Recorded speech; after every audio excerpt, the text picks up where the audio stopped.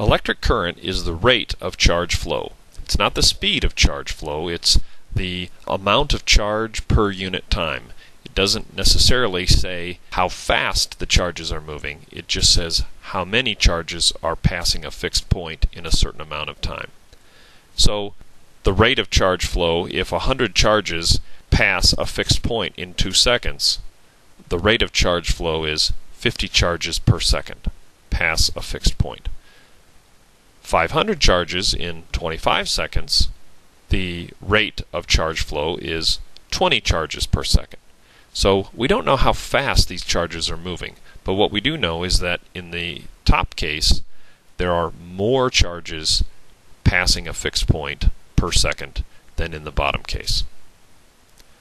One equation for electrical current is I is equal to the amount of charge divided by the time.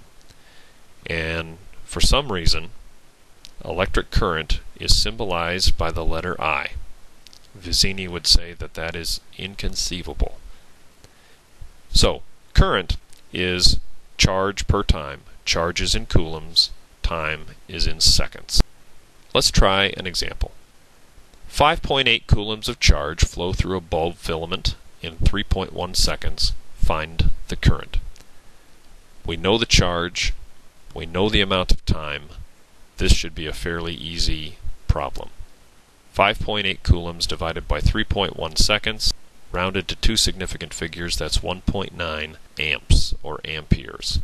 And 1 ampere is 1 coulomb per second. How many electrons flow through the bulb in 1 hour? We know that electric current is essentially the flow of electrons. Would we be able to figure out how many electrons flow through the bulb in 1 hour? We don't know the amount of charge that flows through the bulb in 1 hour, but we can find it because we know that 5.8 coulombs of charge flow every 3.1 seconds. An hour is 3600 seconds.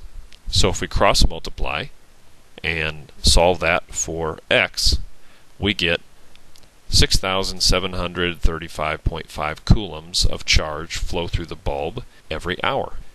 And since an electron has a known quantity of charge associated with it, namely 1.60 times 10 to the negative 19th coulombs, we can figure out how many electrons flow through that bulb filament in 1 hour.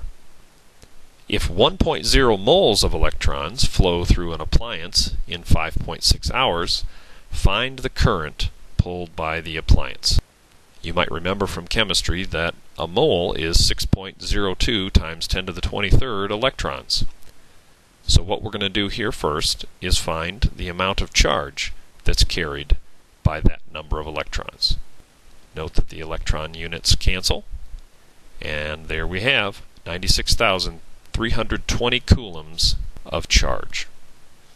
And we are told that that amount of charge flows in 5.6 hours.